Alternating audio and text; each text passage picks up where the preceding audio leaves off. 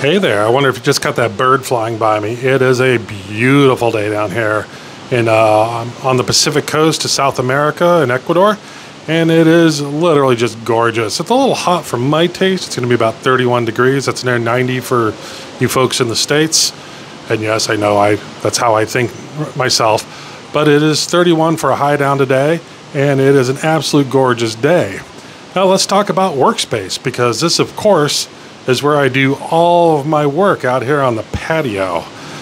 No, sun's bright, the internet reception is not bad, but of course it's a little spottier outside here away from the wired internet, and the sun glare bugs the bejeebers out of me, and I'd sweat up a storm. But this seems to be what most people think I'm working at when I'm talking about working remote in a tropical environment. But it's not the case. Let's look at what I look at for my workspace, what I consider, and where I actually do my work, although I will admit occasionally a Zoom call will happen out here. Okay, I'm pretty sure the colleagues that know I'm abroad and know I'm on the coast, which isn't many of them to be honest, do think this is my workspace, and I will admit sending them a few pictures from me on the beach with a scotch right after work or maybe over lunch. But no, sadly, I am not sitting out on the patio. As I mentioned in the intro, the sun glare is horrible. The sweat builds up quickly. I do have a plug off to the right, but this is not where I do my work. No rum, and certainly no beer during the work hours. Where I do my work is here. This is my office. It's air conditioned. The shades are always drawn. I have no sun glare. I have a nice big monitor. I've got my full-size keyboard, and you can see there on the ground I have my APC UPS for any power interruptions, and I keep that handy, and the coffee instead of beer and water instead of the rum. Now you might ask, how on earth does one take this nomadic? I don't.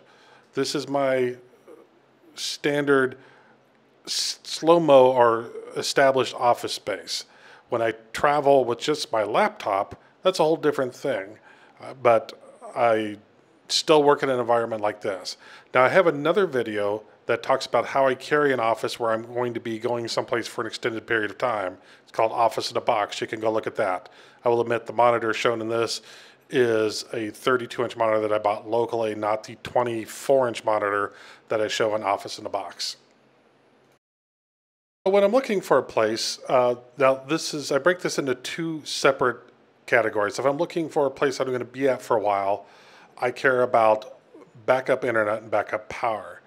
Now, if I'm just going someplace nomadically, I care obviously about clean power and reliable internet, and I do quiz the Airbnb pretty heavily on what internet speed. I ask them to grab screenshots and send it to me. And then I also scope out co-working spaces around the area that I'm going to be for a backup location. I believe I talk about that in another video. But if I'm looking for someplace where I'm going to be hanging out for a long time, I definitely want that clean power, which you can get by reviews. You can take a circuit tester, which I haven't always, but you can circuit test the power in the building to make sure it's grounded well. And of course, ask the place that you're going to, do you have a generator? In fact, of course, I do have a generator, and in South America, like many countries, the power is not super reliable, so it does go out, probably a couple times a week, but only for like 15, 30 minutes. So a generator is great. And of course, I keep APC UPS with me to bridge that minute or so startup of the generator. That's important for me. Now, obviously, I'm not carrying a UPS with me when I travel nomadically, but I've got the laptop battery because I almost always just work directly off the laptop if I'm only going to be in a place for a couple of weeks. But clean power, clean internet, backup sources, that's important to me. Also, down in the tropics, I always get air conditioning. This idea of cooling with the nice air and enjoying the ocean breeze.